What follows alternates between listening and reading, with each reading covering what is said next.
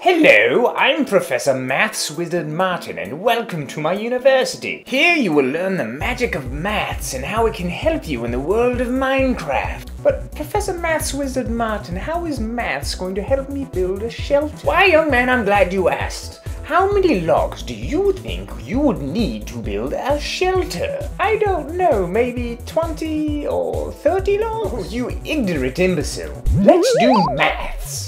You only need 12 logs for a respectable home. You will need 4 wood for a crafting bench, which will become the floor of your new home. Next, make some tools. 4 wood for the sticks. Now, let's get crafting. You can make an axe, pickaxe, shovel, and sword. Now for the base of your structure. Surround your crafting bench with 7 wood and then add another layer of 7 on top of that. Use 6 wood for the door and attach it firmly to the front. Then add 1 wood to the roof so that you may attach a chest. This way you can access the chest by clicking on your roof. There! You are done and your shelter is ready for inhabitation. That looks very ghastly, I have to say. Let's do another problem. Let's do maths. Say you have 2 stacks of glass bottles, each of which has a total of 32.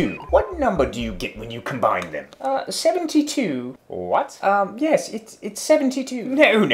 The answer is 64 with a remainder of 8. No, I'm pretty sure it's 72, Professor Martin. Oh, I see. You think you have the correct answer, do you? Well, please remind me, if you could please, who is the maths wizard here? I would just like to know it. I'd like to know your take on that.